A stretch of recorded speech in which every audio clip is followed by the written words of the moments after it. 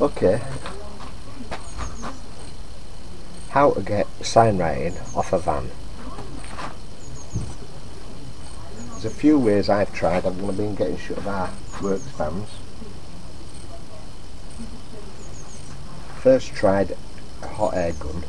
No good, it burns the glue on. Very difficult, takes ages. So tried other chemicals. Very difficult. So I ended up using a steamer that is used for getting wallpaper off the walls. Absolutely amazing, and it takes most of the glue off as well. Even the big bits, they come off very easy. Okay, this is the steamer.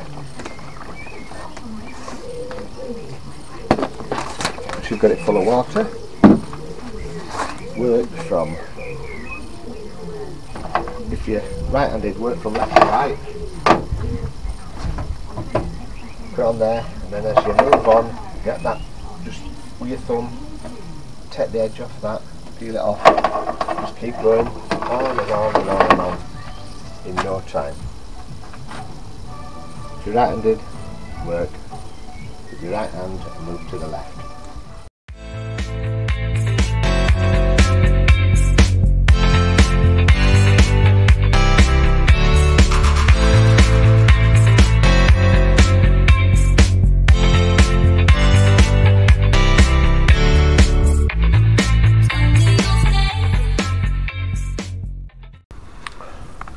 Okay, so that's all off. Steamer done.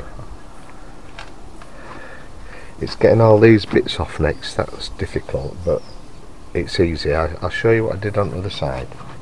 Just this back to do. That other side that I've just shown you took 40 minutes, that's all.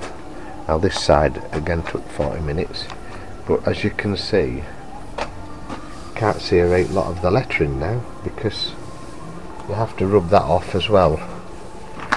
You can see some of the lines there, they all need taking off, and some of the lettering there, and this as well, where them lines were. Now then, how do you get that off? Well, that's pretty simple. Some people say use WD-40, very good, leaves a lot of oil residue on the vehicle. Not very good. It's good for tar. I wouldn't advise that.